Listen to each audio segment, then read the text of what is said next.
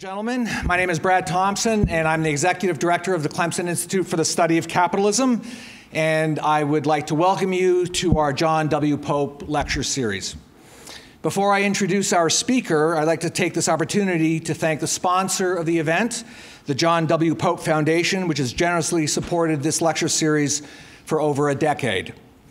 And now a word about the Clemson Institute for the Study of Capitalism. The Clemson Institute is America's premier academic center dedicated to exploring the moral foundations of capitalism. As many of you know, the Clemson Institute is also the home of the Lyceum program, which is recognized now as one of America's most prestigious academic programs, providing a great books education in philosophy, literature, history, and politics. One of the great pleasures of my job is that every now and then I get to introduce a friend. And in this case, I'm introducing one of my oldest and closest friends. Loren J. Samons is professor of classical studies at Boston University, where he has taught ancient history and classical languages for the last 30 years. He is best known to Lyceum students as the chief academic advisor and executive director of the Institute for Hellenic Culture and Liberal Arts at the American College of Greece. Professor Samons is one of the world's leading authorities on classical Greece, focusing on 5th century Athenian history and politics. He is the author of many important and influential books, including Perikles and the Conquest of History, What's Wrong with Democracy, Empire of the Owl, Athenian Imperial Finance, and Athens from Cleisthenes to Pericles. I have known Professor Samons for 37 years when we started graduate school together at Brown University. Now, I have been racking my brain all week to think of something that I could say that would embarrass Professor Samons publicly, knowing that he would undoubtedly do the same to me if given the same opportunity. But the problem is that all of the really good dirt that I have on him almost always involves me as a co-conspirator. So I think it's best for me just to shut up and get him up here and turn him over to you. Ladies and gentlemen, please join me in welcoming to Clemson University my dear friend and brother in arms, Professor Loren J. Samons.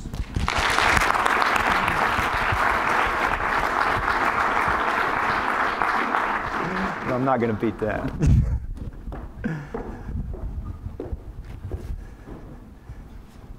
Well, it's a tremendous pleasure to be here and to see my old and dear friend Brad Thompson again, and to thank him for inviting me. This is not the first time he's invited me to Clemson, but it's the first time that I've ever had to sing for my supper, as it were.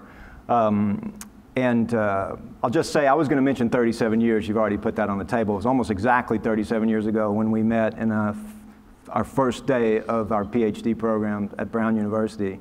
And I'll just say that our friendship has been one for me that's been both professionally, personally, and intellectually satisfying. Particularly because, you know, you've probably heard people say, never let disagreement get in the way of friendship. But Brad is definitely someone who believes never let friendship get in the way of disagreement. And I think we share that quality. I'll just thank the Clemson Institute as well, and especially the students of the Lyceum program, because I have met many of them in Athens over the last several years. And I thank Adam, Professor Thomas, for introducing me to so many of these great students. In fact, although I've been working on this topic for about 20 years, I had never actually given a lecture on it until Professor Thomas asked me, will you speak to the Lyceum students? And I thought, well, okay, well, I'll talk about this thing that I've been pondering all these years, and it's sort of going to be a book eventually, but you know, how fast can you write a book? I mean, 20 years, give me a break here. I had other things to do. So what I want to talk about is why Athens, and it's not why Athens, Georgia. Someone was asking about that before the lecture. Of course, that question is, who knows? But why Athens, Greece?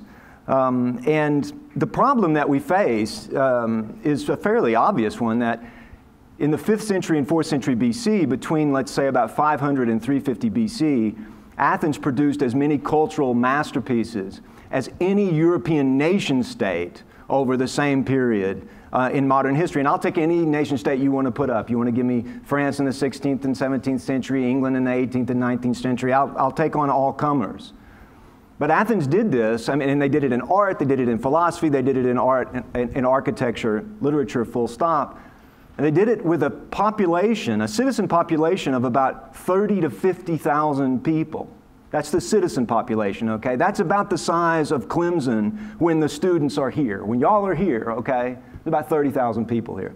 That's about the citizen population. So we've got other people who aren't citizens in Athens, and a full population of maybe 200 to 250, maybe even 300,000 people. But the citizen population is very, very small by any kind of modern standards.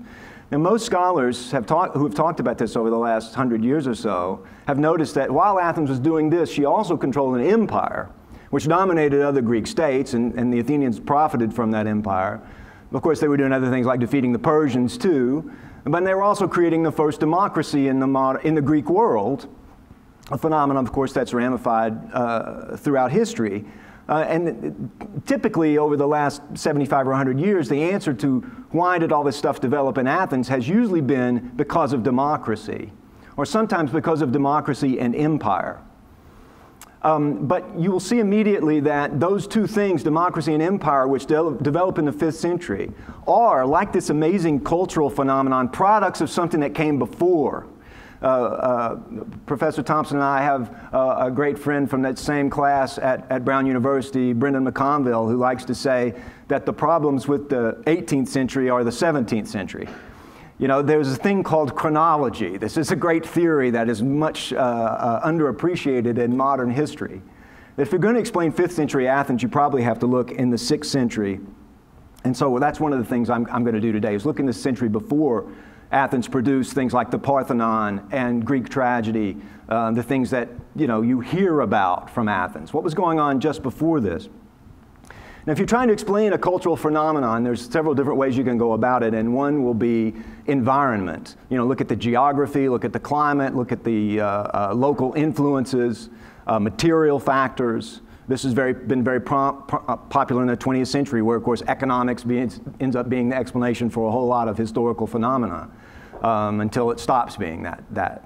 And then there are the elements that the Greeks were most interested in, which is something like custom or law. That is the way that human beings make their environment. The Greeks called this nomos.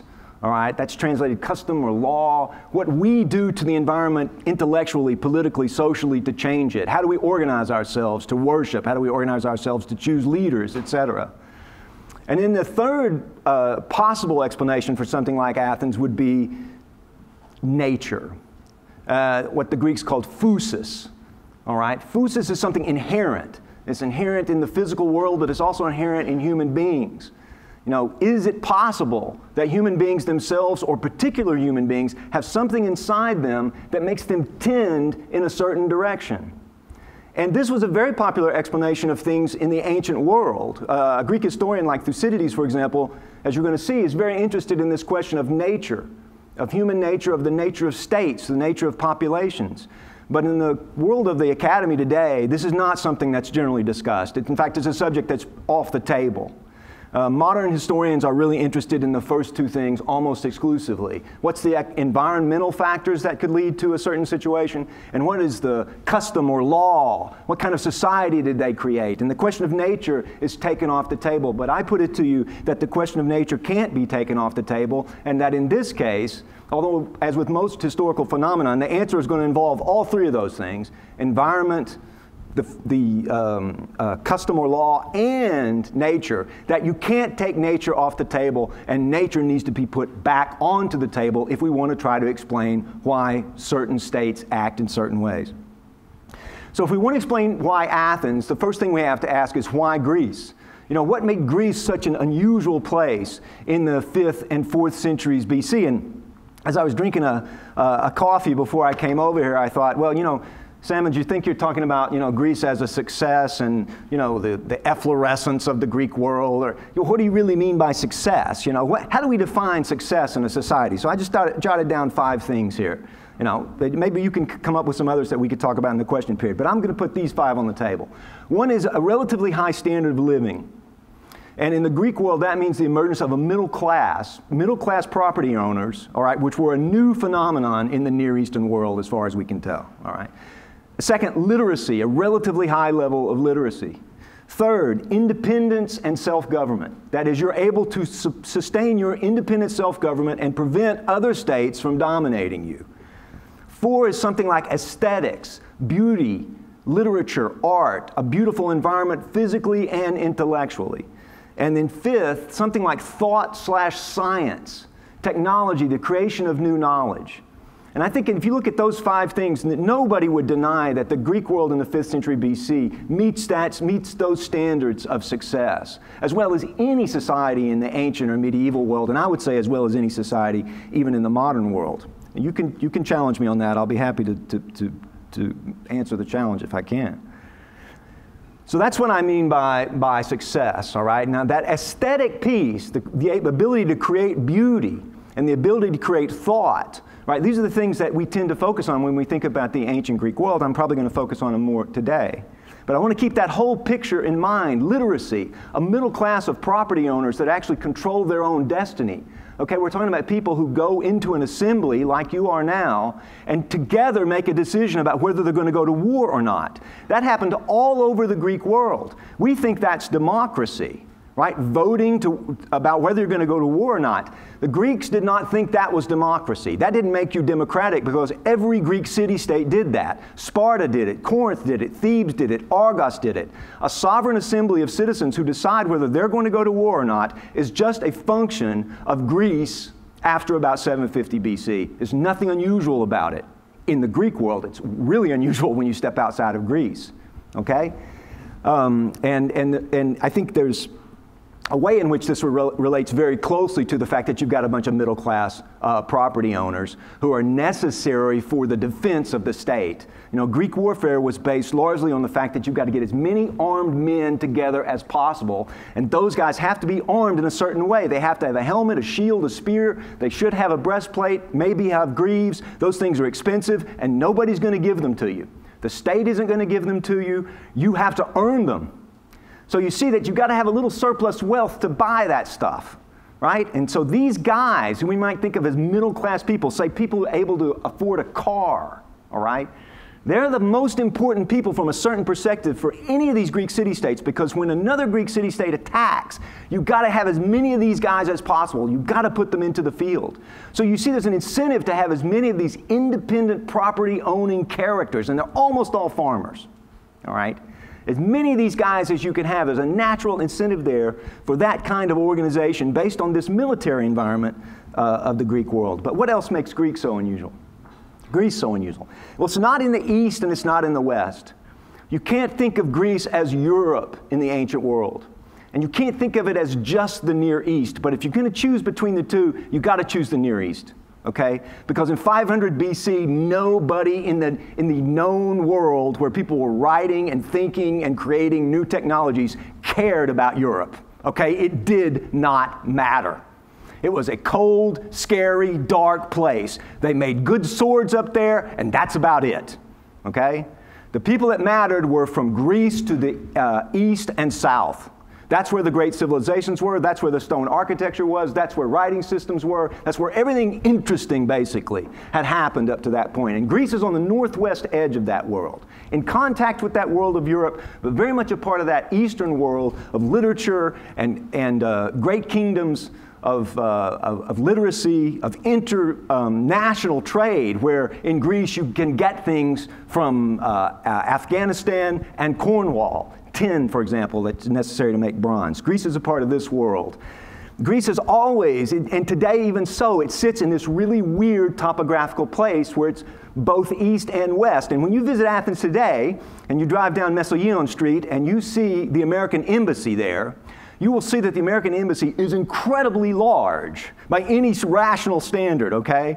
Compared with other embassies in countries the size of Greece, and you'll say, well, wow, why is the American embassy in Greece so big? And the reason is it is full of spies. All right? It's the launching spot for everything that America is doing in that region is Athens. So, for example, when we pulled the ambassador out of Ukraine, he went to Athens, surprise, okay, in the late 20-teens. East and West. It's an incredibly interesting place where you're getting influences from all over the place, but especially the East. One of those influences from the East, maybe the most important the Greeks ever took, was the system of writing that the Phoenicians gave to Greece. I don't know if they gave it to them, but the Greeks took it, all right? So sometime around 750 BC or so, we really don't know exactly when this happened, some Greek or Greeks looked at the Phoenician system of writing and said, that's really interesting. The Greeks couldn't write at that point, okay? They had had a system of writing hundreds of years before. It had been lost. But they looked at the Phoenician system of writing and they said, maybe we could use that and adapt it to our own language. Now, the Phoenician system of writing, like almost all systems of writing in antiquity, was based just on consonant sounds. Sometimes systems were based on syllables, consonants, and vowels. But usually, this Phoenician system is just like, it's a consonant system, like ancient Hebrew, okay? But the Greeks looked at the Phoenician system and said, well, there's, look, 25, 26, 27 characters here. We don't need all those characters. We don't have that many consonant sounds in Greek. We've got some leftover letters here. Why don't we use these leftover letters to express the vowel sounds? Now, that may sound like an incredibly obvious idea, but it wasn't obvious to anybody until somebody in Greece did it. But you see that it changed what writing could do immediately. Because writing up to that point had been used largely to remind you of something, right? If you got something in a jar and you put olives in there, right, you put the symbols for olives on the top of that jar. Now, since you don't have vowels, it's going to be an L and a V, or maybe an S, all right? And so you've got to remember, LVS, what did I put in there? Olives. Oh, yeah. Right. This is the jar with the olives in it, okay? That is, writing is largely a memory system, or a memory induction system. What makes using vowels so amazing is that all of a sudden you can project words to people who have never read those words before and don't know what those words are. They don't have to know anything about what's happened. You can actually project information across space and across time to people who have never read those words before. Because just as when you were in the first grade and they told you to sound out the word, right? You can sound out the word if you have the vowels and the consonants. If you just have the consonants, you're in trouble. Right? You don't know if you're looking at cat or cut or cot. Right? What's in this jar? Is it a cat? I hope it's a cot. The cats are going to make too much noise. Right? So this is a really, really simple thing, but there are people who've argued this is the greatest technological advance in the history of mankind because everybody used it. Once the Greeks came up with it, almost everyone realized what an incredibly, this is why we're using an alphabet today, an alphabet, right? Alphabet, which is alpha a vowel and beta a consonant. That's what makes the alphabet so amazing. And the one we use now is just an adaptation of the ones the Greeks adapted. I've talked about the soldiers before, the middle-class soldiers, farmers. I'm not going to talk about them anymore. But I will just say this. Keep in mind that that idea of we need as many of these citizen soldiers as possible is a strong drive to a kind of egalitarian idea.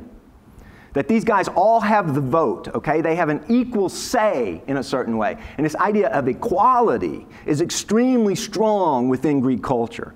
But it is not so strong that it crushed another idea, which was anti-equality. And that is an idea of excellence. What classicists use the ancient Greek word arete, arete in modern Greek. Arete, which means in its root excellence. Right? An idea that everything has an excellence. Anything that has a job, that has an ergon, that has a task, that thing has an excellence. The excellence of a knife is that it cuts well. The excellence of a pen is that it writes well. What is the excellence of a human being? That's the question that Greeks were fascinated by, and they had all kinds of different answers to it. They answered it differently over hundreds of years of study, but what they never denied was that there was something that made a human being excellent, and therefore, there was a way to look at one human being and say, this one is more excellent than that one. So you could call that an aristocratic principle or a meritocratic principle in Greek culture. The idea of equality is right there, and the idea that we are not equal. And some of us are more excellent than others. How are we going to rate those things? The contest, the struggle to show your excellence, what the Greeks call the agon, which gives us agony, the pain you feel in struggle. This is a root part of the Greek culture. Two other things. In Asia Minor around between about 575 and 500 BC, Asia Minor, the west coast of Asia Minor, which was fully Greece at that time. You should think of Greece as the area around the Aegean Sea, not as what we think of as Greece today, but the area around the Aegean Sea with Greeks inhabiting all that area, all that coastal area, those islands, etc. That eastern part of the Greek world, which is what is today Turkey and the coast of Asia Minor, the Greeks called that Ionia. And a group of Greeks emerged there in those 500s BC that were asking questions about what the world is made of. That is, what is the stuff? What's this stuff? What are we? What's the physical world made of? And this was one of the first questions they began to put to their own minds and to seek an answer from the human mind. That is, they were practicing a rational approach to addressing the world. Now, I would use the word humanism to describe this. Humanism is that system of belief, for me, the way I'm going to define it, is that human beings can ask and answer the most important questions. This is what the Greeks believe. We can both ask the question, we can figure out what the question is, and then we can answer it using only the human mind. We won't look to the outside somehow to answer that question. The question can be answered through reason.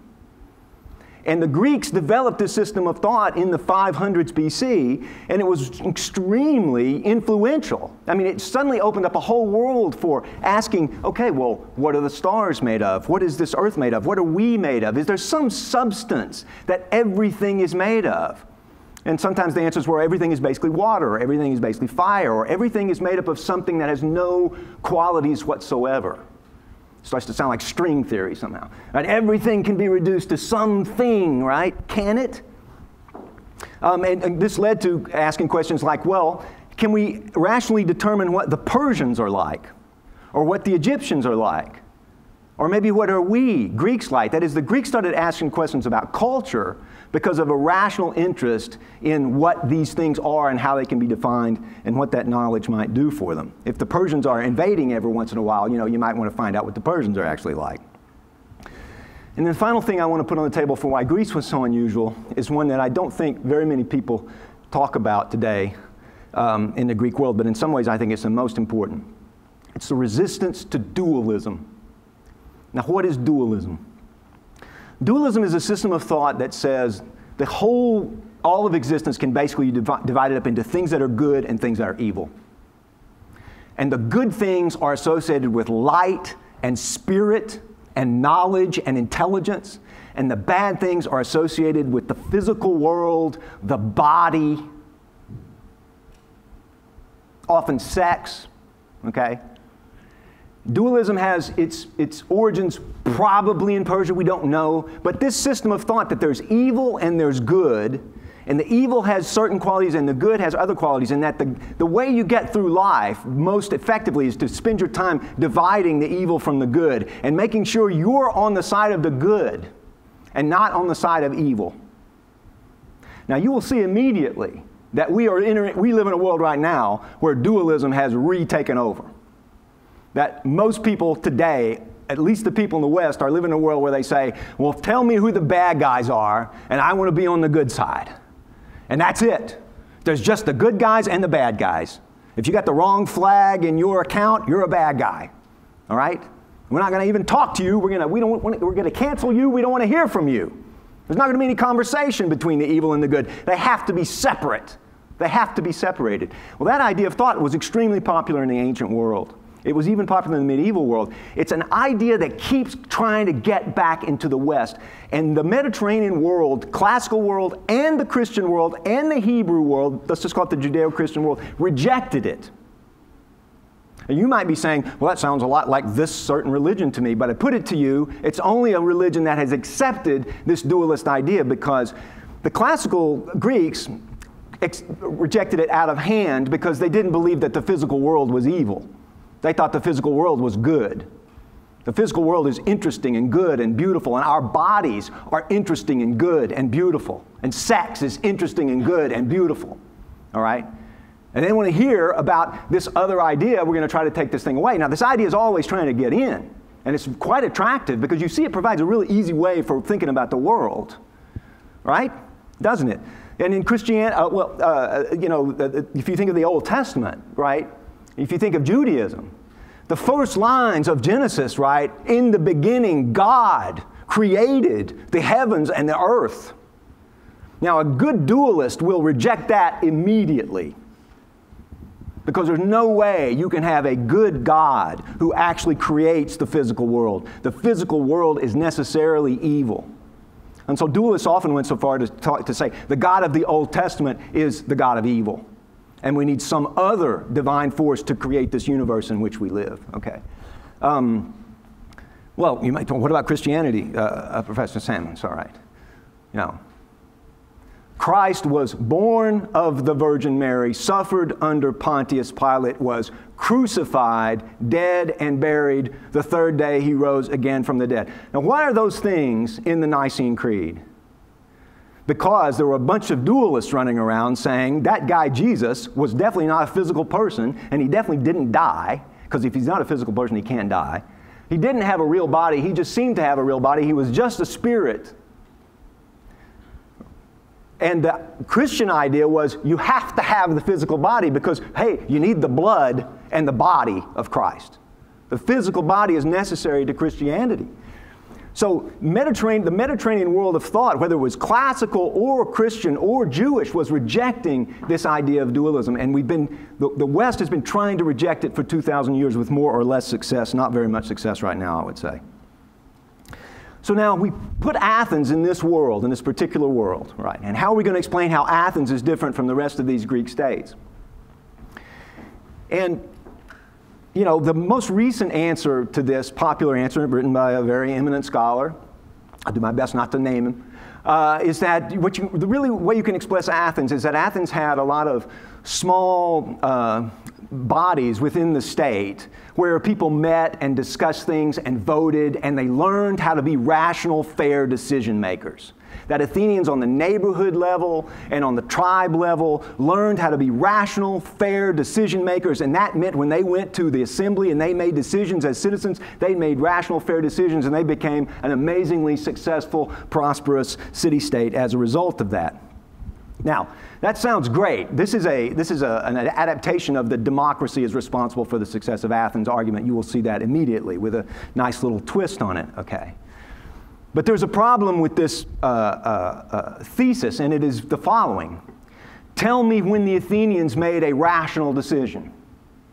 Because if you start to look at the history of Athens over the years that Athens was a democracy, let's say from 500 to 323 BC, you will be hard-pressed to find a major foreign policy decision that can be classified as rational. And I'll just give you a quick example.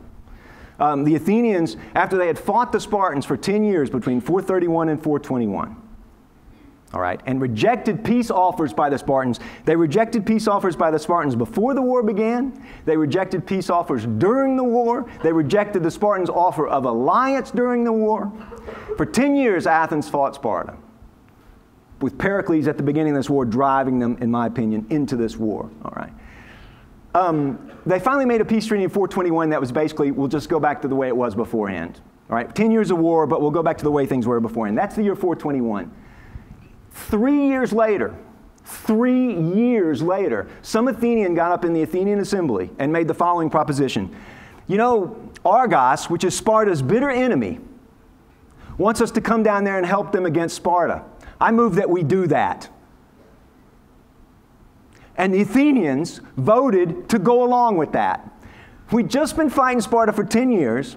Now we're going to pick up and go down and fight the Spartans again with the Argives. The Argives, by the way, had lost to Sparta every 30 years for the last century, basically. All right, there was no tradition of winning in Argos when it came to Sparta. But the Athenians, somebody said, let's go do that. Let's go fight the Spartans again. Wasn't it 3 years ago that the war? No, let's go. 418. They go down, they fight the Spartans at the Battle of Mantinea, and what happens?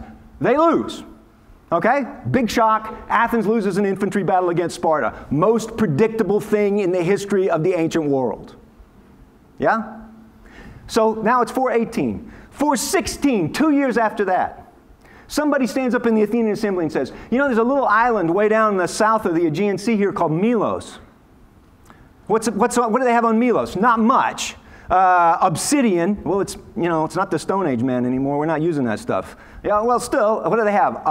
Raisins. Okay, raisins and obsidian. Little tiny island. But I think we should go down there and conquer it and force it into our empire.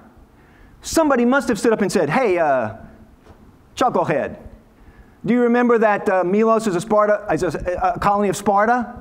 Sparta? Were you at Mantinea 2 years ago? You remember that treaty we made with the Spartans? Somehow the Athenians voted to do this anyway. Right? Let's take our fleet and force Melos, which had nothing Athens could possibly want. Except they weren't in the empire. So the Athenians go to Melos and they force the Melians into the empire. And the Melians make a speech. This is in the historian Thucydides. The Melians say, why are you doing this to us? It's unjust. We're even neutral. And the Athenians say, it doesn't matter. Right? Of men we know and gods we believe that by a necessary law of their nature they rule wherever they can. Men rule wherever they can. We didn't make that rule up. We're just using it now. Sorry, you're going to join us. And the Melians resisted, and the Athenians destroyed the city. They killed the men and enslaved the women and children. That's 416, okay? Now, amazingly enough, the Spartans didn't do anything. So what? The Athenians went back home and said, thank God we got away with that Melos thing. That was good. No. 415, somebody gets up and says, hey, I got an idea. Why don't we sail to Sicily and attack Syracuse? Same guy probably stood up and went, hey, Sicily, you know that Syracuse is an ally of Sparta, right? It's a colony of Corinth, Dorian city-state, ally of Sparta. Were you at Mantinea? What? Nope. The Athenians vote. Let's do that. Let's load everybody up in the ships. Let's sail all the way to Sicily and attack Sicily, an ally of Sparta, and then after they did that, for good measure, they attacked Sparta itself. All right? They started sailing around the Peloponnese and attacking Spartan holdings. Just, right? Come on, Sparta. Now maybe, look, I could I could expand these examples all evening. I won't. But I just put it to you, finding a rational choice by the Athenians. Could we start there? If we're going to say that rational decision-making and fair processes are the reason that Athens was so great, can we start with one rational decision by the Athenians? That's all. Only one. Now, you might say that when the Athenians voted to, actually, I want to spoil that one. I'm going to hold back. I may have a rational vote for you, all right? I may. Maybe you'll have one for me in the questions. Okay. Athens in the 6th century, in the 500s that we're thinking about, was not the Athens we come to know. Athens was a second tier at best place in the 500s, okay? It wasn't Sparta, it wasn't Argos, it wasn't Corinth, it wasn't Miletus, it wasn't Thebes. It was a lesser city-state that was on the fringe of the important Greek world. A moderate-sized place, moderate importance. And the Athenians, I put it to you, felt this very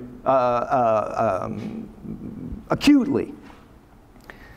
But how did Athens even get to be a moderately important city-state in the 500s? Athens is a really weird place by Greek standards. If you look at a map of Greece, all right, ancient Greece, the area that is called Athens is a really large area. In fact, it's roughly the size of the state of Rhode Island. All right, that's extremely large by ancient Greek city-state standards. I know what you're thinking. It's as big as Rhode Island, but are there as many donut shops there? And the answer is no, there aren't. But Professor Thompson knows what I'm talking about. Anyway, all right. He ate a lot of donuts in graduate school, I can tell you that. What else would you do? Anyway, it's very, very large. And, scholars treat this as sort of a non-problem. No other city-state in the Greek world had an area the size of Rhode Island. And so what that meant was, if you lived in Marathon, in the region of Attica, which is part of Athens, if you lived at Marathon, now you know how far Marathon is from the city of Athens. It's 26 miles, because that's how long a marathon race is, all right? So 26 miles, you live in the city of Marathon. And to vote, you have to go 26 miles to Athens to vote. Now, how often are you going to do that? You're a hard-working farmer. How often are you just going to leave your farm and schlep it 26 miles into Athens so you can cast a vote? You might go if war with Sparta is the answer, but you know how that's going to go anyway, so maybe you're not even going to go in for that. How did Marathon become part of the political city of the center of Athens? And I put it to you that this process was almost certainly not peaceful. That is, Athens incorporated all these other areas. Athens was an extremely aggressive city-state from the moment we can see it over the historical horizon. But it's dominating its neighbors. Instead of sending out colonies the way most other Greek city-states did, the Athenians concentrated on dominating the space around them and incorporating it, even to the point of incorporating the island of Salamis just off the coast of Athens, which they did around 500 BC. In other words, Athens has a history of aggression and the attempt to establish its hegemony that goes back from the moment Athens appears over the historical horizon. What we see is Athenians attacking, all right, and incorporating and ruling. Something we don't see with other Greek city-states, which tended to march out, have a battle, make a new border, and go home, all right? And see you in 30 years, we'll do it all over again, okay? This is not the Athenian approach, which is one of incorporation, hegemony, and domination. Second, around 594 BC, the Athenians had a series of reforms instituted by Solon. Everybody's heard the name Solon of Athens. Solon of Athens, the laws of Solon. Solon's laws were the most important laws for the Athenians throughout their period, throughout the classical period, even though Solon wasn't responsible for democracy, but the Athenians so loved him and his laws that they associated him with democracy, and they called things Solon's laws even when they knew they weren't Solon's laws. Think of the way we call things constitutional that aren't actually in the Constitution, right? One of the ways you win an argument, right, is to say to somebody, well, of course, that's constitutional, or that's not constitutional. Well, you know, separation of church and state, that's a constitutional principle. Well, it's not actually in the Constitution. Well, it's constitutional, though. What do you mean by that? Yeah? The Athenians did the same thing with Solon. They would say, as Solon says in his laws, but the law was passed a year ago. Yes, but still, it's constitutional, right? It's Solon's laws. Solon looms very large in the Athenian consciousness, and I'm not going to go through his whole program of reforms, but one thing important for the Institute for the Study of Capitalism, right, is that Solon took birth off the table in terms of the way you advanced in society and replaced it with wealth. So how do you become eligible to hold the highest offices in the Athenian state? Up to Solon's time, it had been you had to be born into certain families. There's no way to get around this. You've got to be in these particular families to hold these offices. And Solon swept that away and said, no, as long as you can produce this much wealth, you can get into those offices. Now, that seems kind of backwards to us. We think, well, associating with wealth, with status, you know, that makes us very uncomfortable. I mean, we would hate the idea, for example, what if the Senate of the United States was full of a bunch of millionaires? You know, that would make us really uncomfortable. We would say, what have we done wrong? Something has gone horribly wrong here. If only rich people... Wait a minute. Anyway. Yeah, but you see that from Solon's perspective and from the Greeks' perspective, this is quite a radical change. If you can get enough property and you can get a farm that's successful enough, you can rise to the highest level of political status in the Greek state. And I put it to you, this is one of the things that opened up Athens and it just unleashed a kind of potential power in the state. And that's a phenomenon that will happen over and over again in Athenian history. Third, the Athenians had a really successful period of tyranny. Wait a minute. Yeah, from about 561 to about 511, the Athenians were ruled by a particular family called the Pisistratids. Off and on, it's true. But then the center of that period was a long, successful period of dominance by a single man and his sons, which later Athenians felt very uncomfortable about because the truth was they really liked it. The problem with the tyrants in the 6th century in Athens is that if you really started looking at them, you ended up saying good things about them. The historian Thucydides says they had more excellence arete. They ruled with as much excellence arete as anyone. Herodotus, another historian, says they didn't even change the existent laws, and it was a golden age under the Pisistratids. Now, why would there be this? There was also a negative tradition about these Athenian tyrants, which got stronger and stronger and stronger as the years went on. But something happened under that tyranny, and it was things like this. Athens became a kind of modern, if you can think of it that way, Greek city-state. Stone construction, okay? The Athenians started building nice, beautiful stone buildings like other Greek city-states had, Yeah? Centralization of authority that resulted in things like an enlarged festival for Athens called the Panathenea, where the Athenians invited Greeks from all the rest of Greece to come to Athens and celebrate, listen to Homeric poetry, admire how great Athens was becoming. Athens is projecting itself and its power out there. It's making itself heard, yeah? And the Athenians like this. And they also like the fact that it seems to me, the tyrants were a kind of champion for the lower classes in Athens, meaning the people whose citizenship was maybe in question. And if you get the tyrant to support your citizenship, you're going to be recognized as a citizen. And this is suggested by various events after the tyrants are overthrown. But the one other thing I want to put on the table is that the idea of public wealth seems to emerge out of this period of tyranny. And that may seem backwards to you. Why'd public wealth come from tyrants? I mean, what is public wealth, after all? What is money that belongs to the public? What is wealth that belongs to the public?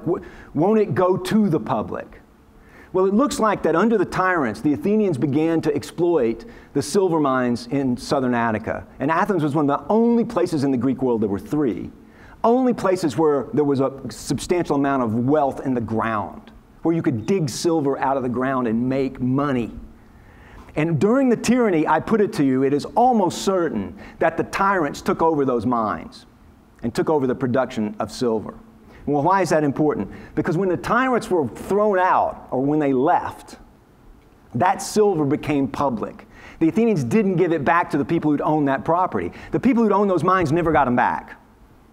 That money became public money, and the Athenians began distributing it to the public. I mean, isn't that what public money should do? Distribute it to the public? I mean, that's what happens today, right? You go to Fort Knox once every 6 months, and they give you your gold bar, because it's public funds, right? It's not being kept from us, it's public. Well, that's another idea. Those silver mines, I think, play one of the most important roles in why Athens is such a different place.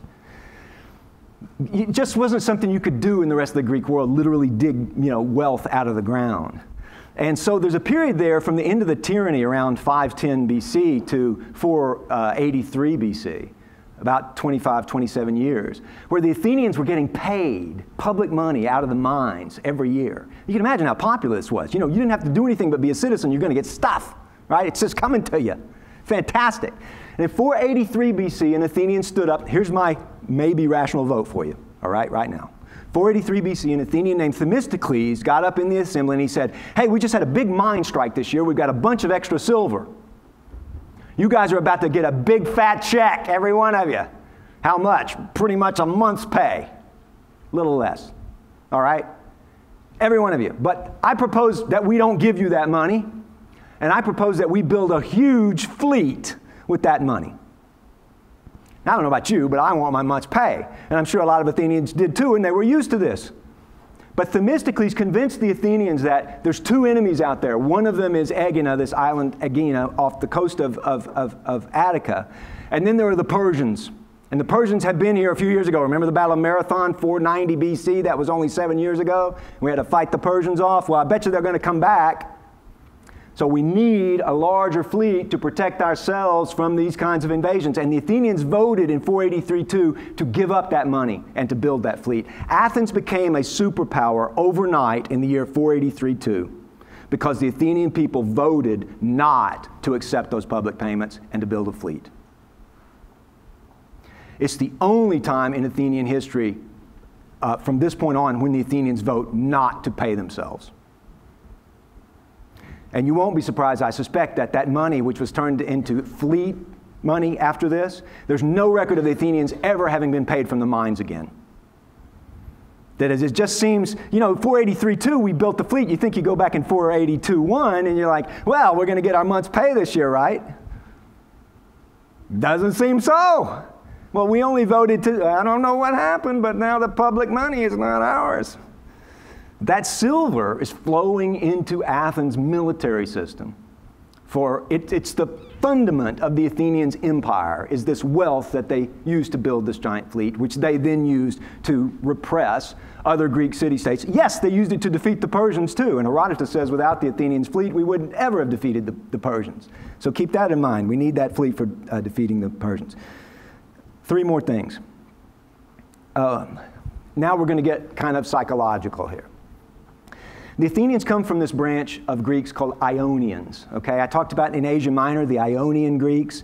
These are ethnic groups. The Greeks thought of them as real different ethnicities. Okay, they had different dialects. You could understand, if you're an Ionian Greek, you could understand a Dorian Greek, but he sounded weird to you. All right, you know, like maybe you're trying to understand a Scotsman, right? It's kind of quaint, and you get maybe 3 out of 5 words or whatever. But you know he's speaking English, but it's tough. Or maybe just imagine somebody from Arkansas. All right.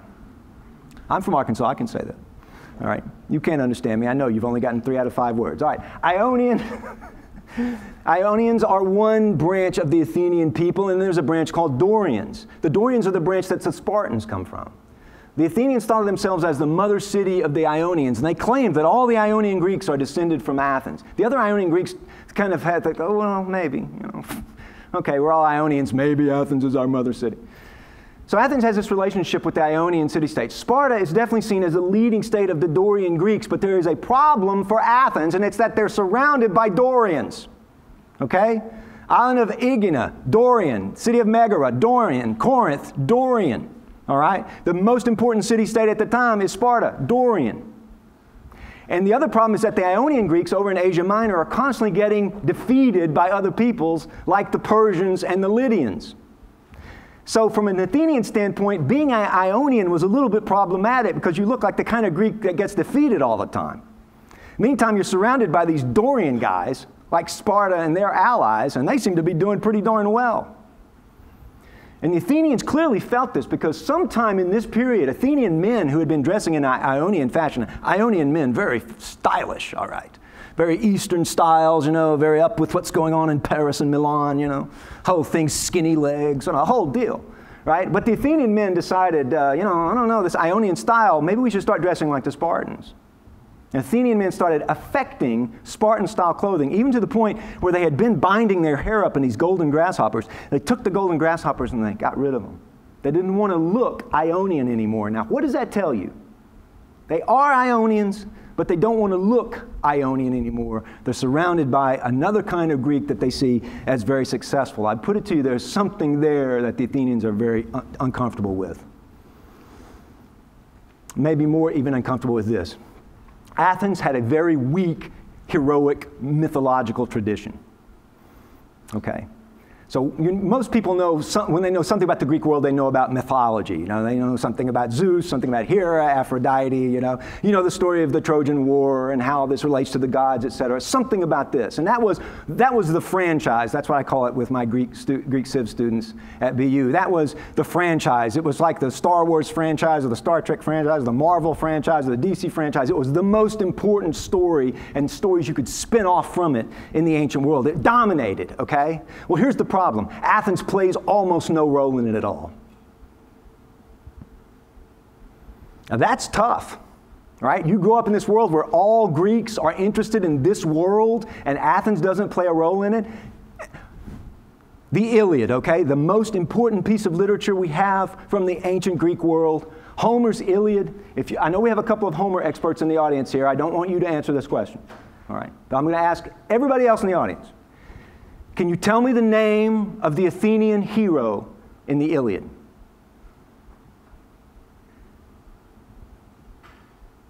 I see no hands. Don't feel bad.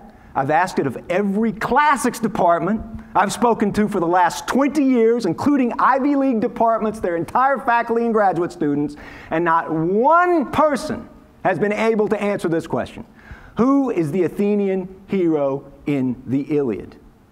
And you might be thinking, well, there must not be an Athenian hero in the Iliad. It's a trick question. No, I don't ask.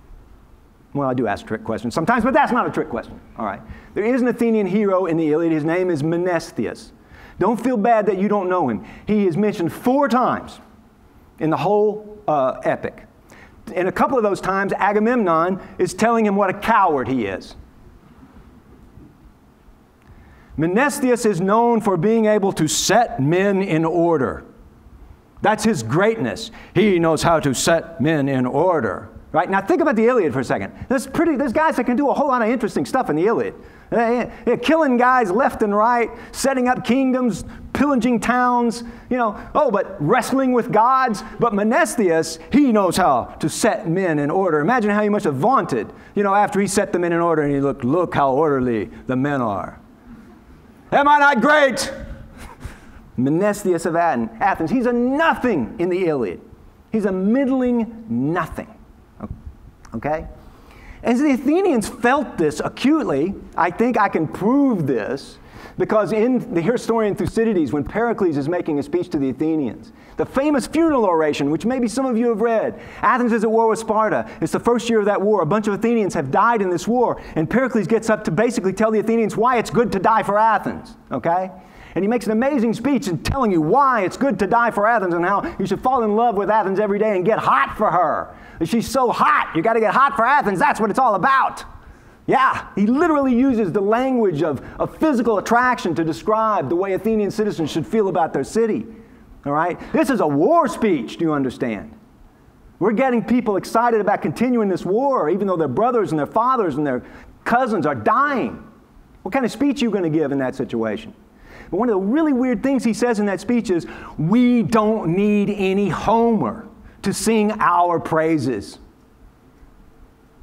What a weird thing for him to say in the middle of a political speech. We don't need any Homer to sing our praises. We're going to write our own epic. We're going to dominate. We will write our own epic and we will forever be the heroes of it. You see, that's the message.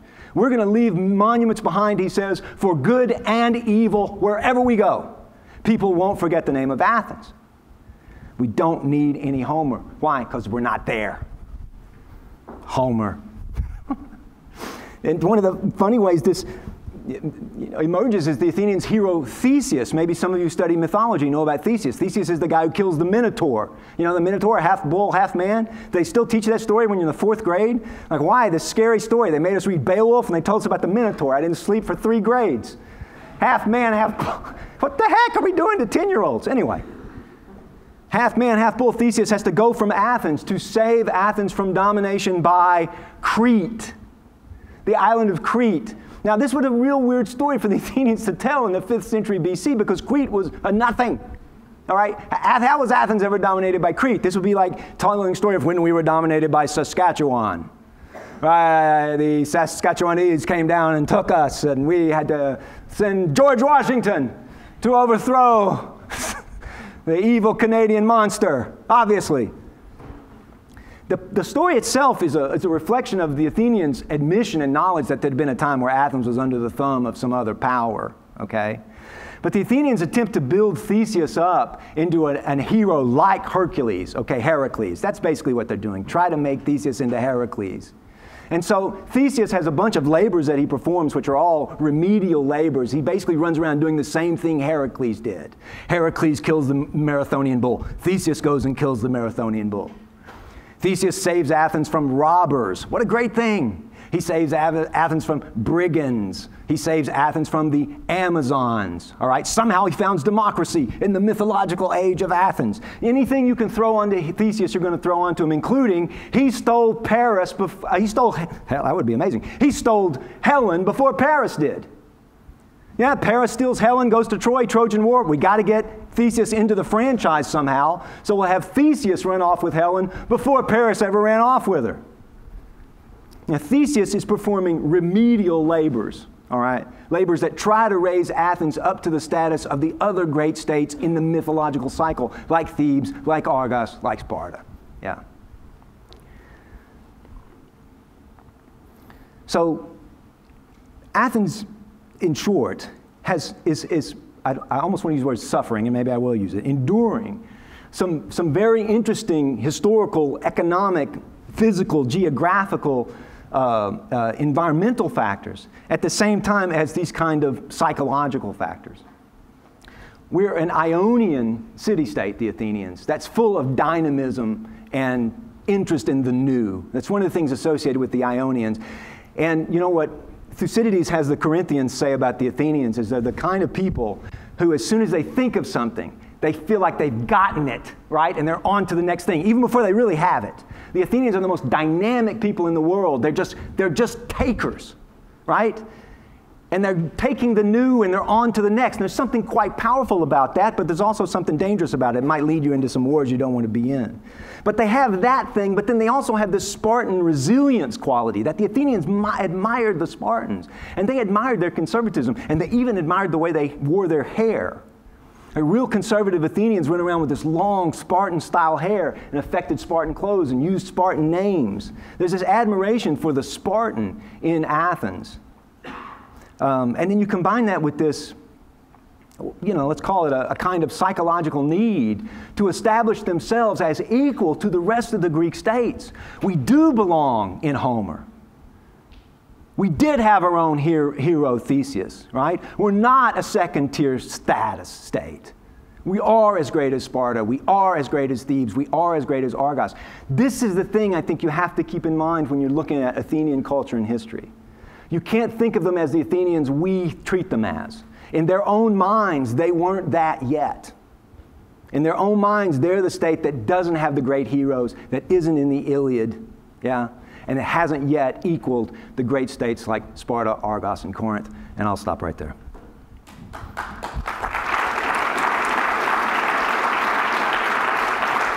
Thank you.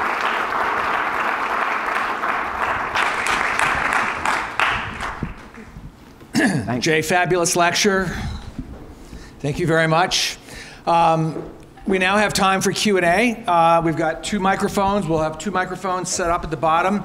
It's our tradition to take questions, the first 3 questions from students. So go ahead and start lining up, please, in the 2 rows and ask your questions for Professor Samons. Great. Excellent.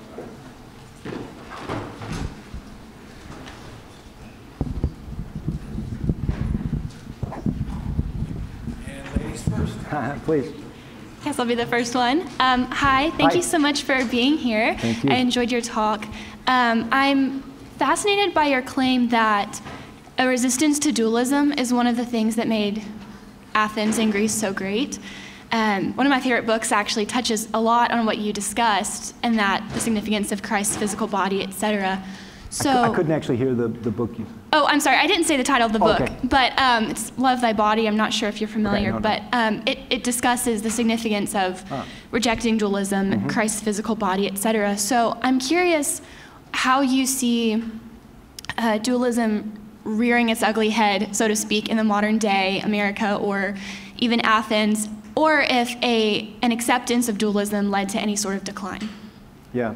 Well, in the ancient world, it comes in most strongly in the early and middle and late Roman periods, where it comes in a pure form and also in various Christianized forms, like Gnostic Christians, straight dualist Christians, and then Manichaeism, which many of you may have heard of, which is a religion that combines a lot of Persian dualist elements with Christian elements, with Jewish elements, and indeed with Greek philosophy as well. I don't think the Greeks were quite in the period I'm describing here, I don't think they were aware of even the fact that they were resisting this thing. I think their system of thought was just so based on the idea that our physical bodies are good, right? And in fact, a standard of goodness and beauty, even. That the idea that the physical body could be evil would have been so, it had to come in a different way, yeah. And so I think they resisted it unconsciously until you get to Plato. And by the late 5th century and the 4th century, Plato is quite aware of this idea, I think. And of course, Plato's idea is that the whole reason anything exists is because there is this thing that is better than anything else, right? This thing, the one or the good. That's the thing that generates everything. And the physical world is something that emanates from that thing, right? And this is one of the reasons Platonism was so attractive to Christians, because they said, okay, that sounds a lot like God to us. Like you're saying the physical world is actually exists because of this thing, right? And then you got Plato's interest in the soul, which also aligns. So I think the resistance to dualism, I think Plato is quite aware of it, and that's one of the ways it's resisted. One of the things that Christians used to fight dualism was Plato. So. Thank you. Sure. Hi, I'm Will Lawson. I'm a junior here on the Lyceum Scholars Program. I really enjoyed your talk. Thank you. Probably as much as I did 2 years ago in Athens. I'm sorry you had to sit through it twice. No, but my question's more in the first half when you're in the broader sense talking about why Greece. And maybe this is just because my mind is being corrupted right now because we're reading Rousseau in class. But you asked, you made the claim of the Greeks started asking questions about culture and like what made the Phoenicians and maybe what made the Greeks Greek. And I was wondering if you could expand more on that and how far you would take that in the sense of, do you think the Greeks had a greater sense of self or like a self-consciousness and how that would shape their culture and their development? What a great question. This is something I've been toying with for the last 3 or 4 weeks, because the older I get, the more I'm convinced that the Greeks had almost no conception of themselves as a separate, unique people until extremely late in their history. I mean, if you look at Greek poetry in the 500s BC, for example, they're still talking about Lydia, okay? That's a non-Greek power in the middle of Asia Minor. They're still looking at Lydia and saying, oh, they got it great in Lydia, man. You know, that king over there and that culture over there and their art and it's so beautiful in Lydia, you know. That this idea of a kind of Greek superiority or Greek difference, okay, but it hasn't been cordoned off the way it's going to be later. And the Persian Wars definitely play a role in that. Once the Persians start invading, you know, the Greeks start to say, well, one thing we're not is that, right? And if you when you go to the Acropolis today, when you go up and look at the art on the Acropolis, just very simply, look at the stuff before the Persian Wars and the stuff after. And you will see that the stuff before looks almost like anything you could see in the Near East. It looks like Assyrian art, it's sphinxes everywhere, it's guys with the fancy hair, it's the whole thing. And then after the Persian Wars, suddenly something has changed. The people look differently, they stand differently, the art is different. There's a sense of, we got to differentiate ourselves more. We haven't done that yet.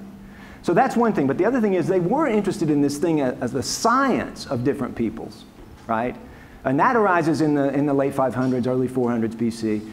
Just at the big edge of this period. And I think once you start, you know, defining what other peoples are, you eventually are going to come back and say, well, yeah, but we don't do that, you know. We're different in this way. And so you get a much clearer idea of what Hellenism means, of what Greekness means, after the Greeks start really examining other cultures closely, I think. Thank you. Thanks for the question.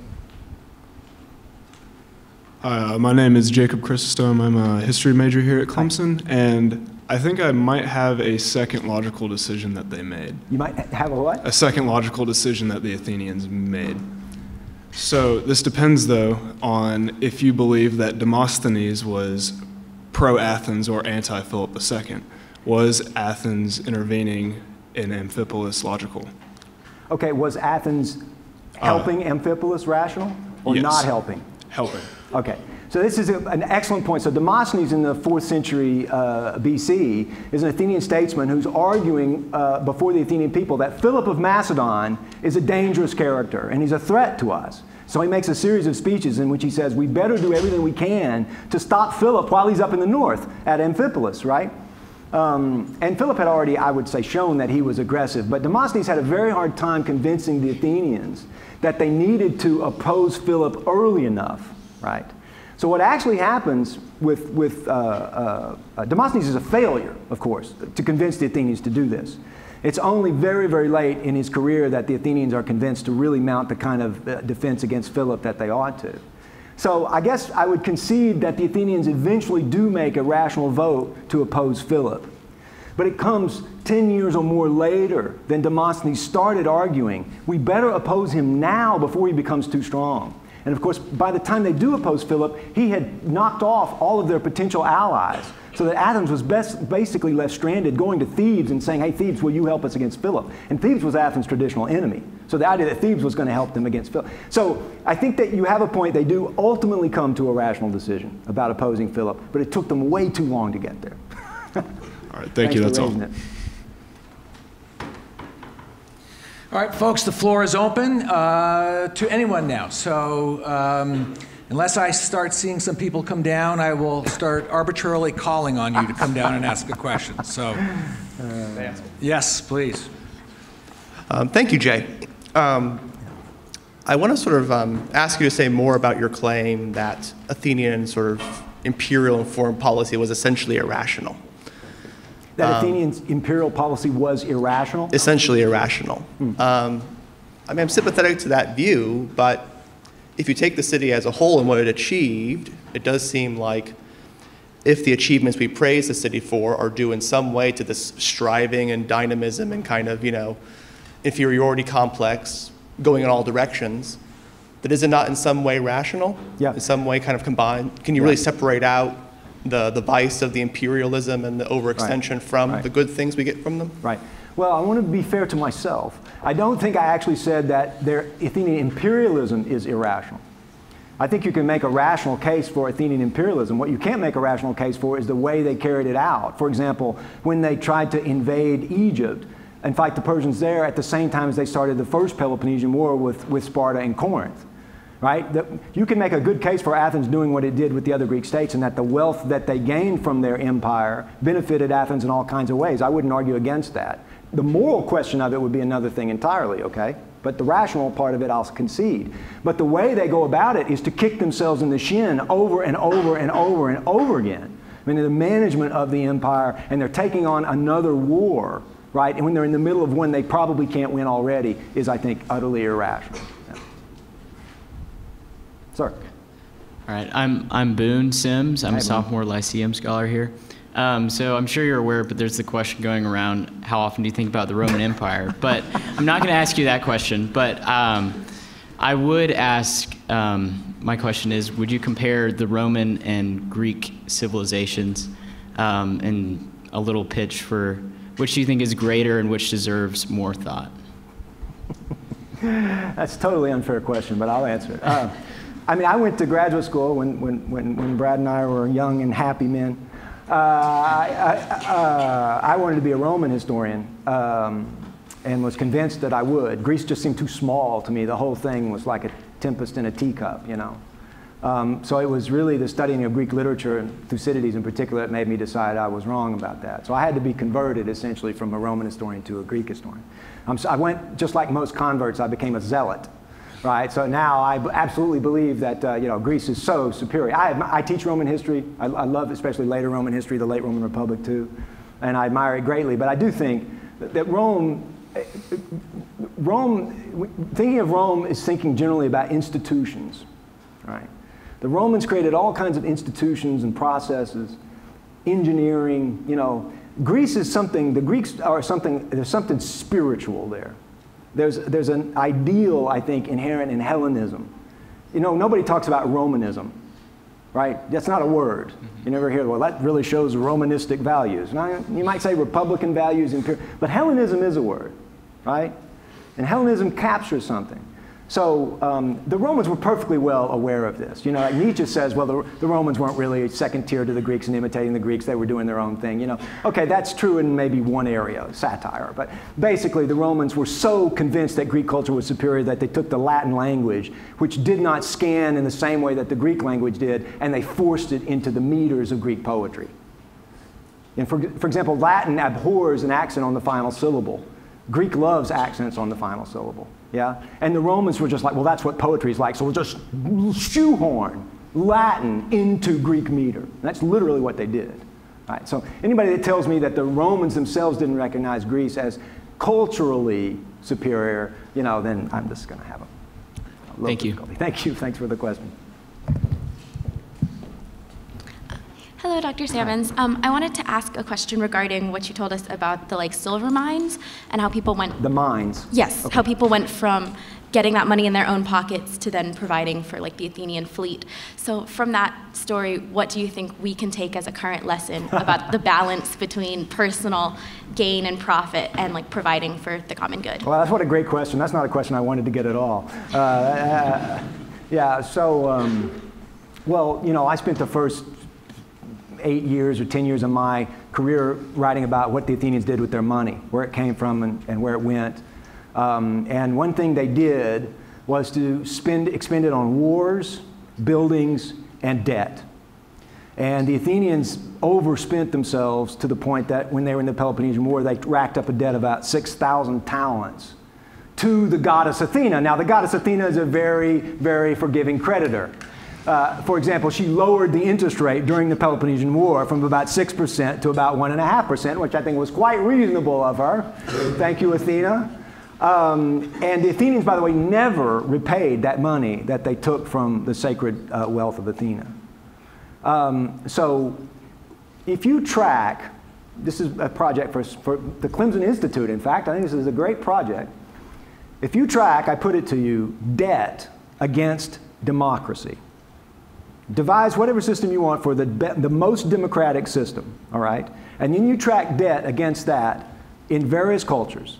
They will track at almost a 1-to-1 rate. That the more democratic, defined as you will, generally there will be more debt. And that was true from the moment the Athenians found a way to spend money that wasn't theirs.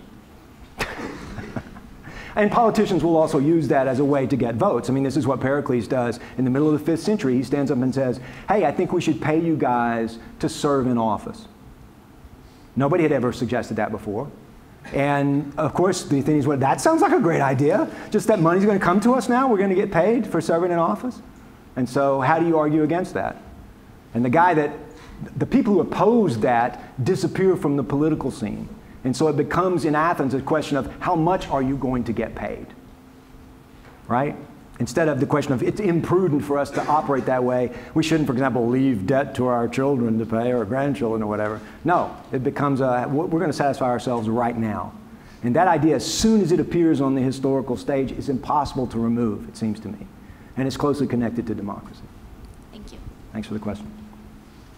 Thanks, Professor Samon. Andrew Gross, I'm teaching here at the Clemson Institute. And I'm sorry, I can pardon me, Andrew Gross, teaching here at the Clemson Institute. Nice to meet you. And pleasure indeed. Thank you so much for that. That was riveting. Thank you. And a number of questions, sort of quarter-baked, come to mind. But I thought I'd ask you, was one of the arguments, is it fair to put it this way, that you've got this sort of psychological insecurity on the part of the on the part of the Athenians? They don't have a place really in the Iliad. There isn't much to be said with respect to the Olympians, relatively speaking. Although, well, I guess, yeah, I mean, that's actually one question, where they stand with respect to the Olympians. But so there's one. But I was wondering if all these irrational decisions that they were making during the Peloponnesian War, as you described them, could come down to this sort of psychological insecurity, that they're sort of macho men, they're trying to compensate for this insecurity. Is that one element? And then I thought I'd just throw in a quick question about the archaeology and Thucydides and how the loss of piety might figure into the loss of piety that he describes in the archaeology Thucydides does. I'm sorry, I can't actually hear. Excuse me, piety. Piety. Yes, sir. Yeah. So okay. I'll leave it at that. All right. Thank you. Okay. Thank you. Well, I didn't use the word compensate. I just want to say that. Look, I am not a psychologist, and I'm just taking the literature as it comes to me. And reading it, I think, I'm trying to read it sensitively through the eyes of people of the time as much as I can, instead of looking back. You know, the funeral oration of Pericles, where he says, we don't need any homework. You know, I don't know that anybody has really tried to read that from the standpoint of how it would have sounded in the 5th century BC, as opposed to how it sounds to us. Well, of course, we think Athens doesn't need a Homer, because we know what Athens became. But in 431 BC, nobody knows what Athens is going to come. She's in a struggle for her existence, she thinks, or dominance, with Sparta, yeah? And Pericles has an earlier speech in Thucydides where he says, we must teach the Spartans to treat us as equals. That's a really interesting thing to say, right? Do you see how that shows where you are? If you're a politician and you get up and say, we have to teach this other state to treat us as equals, you're admitting that we're somehow fighting to get up to that level, right? We're trying to punch above our weight, as it were. But what the psychological effects, is this an individual phenomenon? Is it a cultural phenomenon? I mean, I can say it's a cultural phenomenon. I think it obviously is. The Theseus thing, the Homer thing, to me, just make it clear. But how much that affected any individual Athenian, you know? Or did it just make the Athenians as a group liable to this kind of rhetoric? When you hear everybody say, we don't need any Homer, yeah, we sure don't, you know. On the religious thing, the piety and the Olympian gods, of course, Athena, you know, the word Athens means Athenas, plural. And in Athens, they worshipped many Athenas. Athena Polias, Athenian Promachos, Athenian Nike, all right? Lots of versions of Athena that get worshipped in Athens. So Athens is the place. They have a festival, the Pan-Athenaea, the All-Athenia festival. So, you know, you would think Athena Festival, you would think that Athena in the Iliad and the Odyssey, that this would make, because she plays a very important role in both poems, and you would think that this would have given ample opportunity to introduce Athens into a more important role in the poems. And it's true, Athens has a little more important role in the Odyssey. But still, the idea that the poems have been manipulated to show more Athens, which some people have argued, I find to be a laughable claim. Because had you manipulated the Iliad to show more Athens, you wouldn't have only 4 mentions of this hero, Menestheus, and have him called a coward. You'd have him actually do something other than set men in order, which we never even see him do. He just says, I set men in order. Right? Surely one thing could have been introduced to the text to make Athens seem greater. And the thing they claim is, well, Ajax from the island of Salamis launches parks his ships next to the Athenian ships. This is the claim that classicists make for Homer's poem having been manipulated to show that Athens is great, because the great Ajax, right, the great hero next to Achilles, the greatest hero on the Greek side, he brings his ships and he parks them next to the Athenian ships. Oh, how they've changed the poem. Do you see how they brought Athens up and made her so great because Ajax parks his ships next to the Athenian ships? The idea is ludicrous that that's an Athenian manipulation. So I think because of this connection with Athena, we ought to see much more of that kind of stuff in the Iliad and Odyssey. Well, I guess it's fate that I get to ask the last question. Oh, boy. Can you connect your talk on the rise of Athens with the rise of philosophy? Well, it's good you didn't ask a hard question. I think so. And the Ionians that I talked about in the 500s BC, these are people like Thales, Anaximander, Anaximenes, the guys who came up with the ideas like the earth everything is made of water, everything is made of fire, everything is made of air. Introducing this rational approach, right, which was we can answer the most important questions with our mind.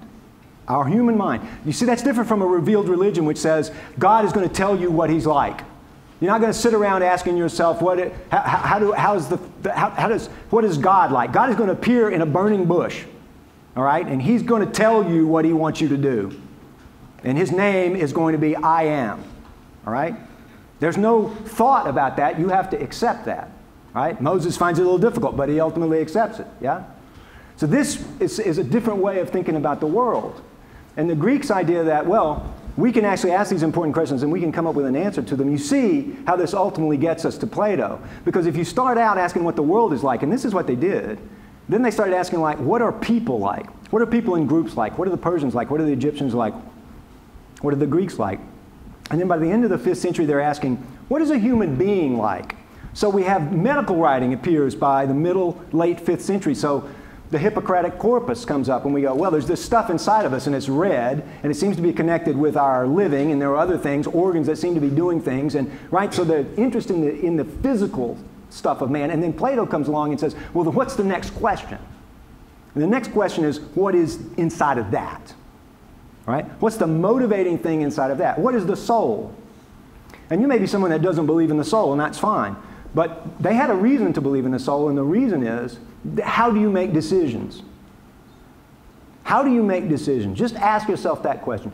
Are you not sometimes torn between two things, where you want one thing and you want another thing? Right? And you want them both. Does it not feel like there are two things inside of you going, I want this and I want that? And how can that be? I am one thing. How can I want two things? There's something else. I must consist of different parts. So you see, this is exactly where Plato goes. The soul has to consist of separate parts because we experience its warring with itself. Yeah? So the Platonic philosophy, I think, is just the next extension of this question of answering, what is everything? Well, never did I think that 37 years ago I would be introducing you to 250 students at Clemson University. So this is genuinely a great moment in my career, and I just want to tell all the students here, you've just witnessed one of the best lectures you'll ever see in your lives, and I'd like you to join me in thanking Professor Samons. Thank you, Brad. Thank you.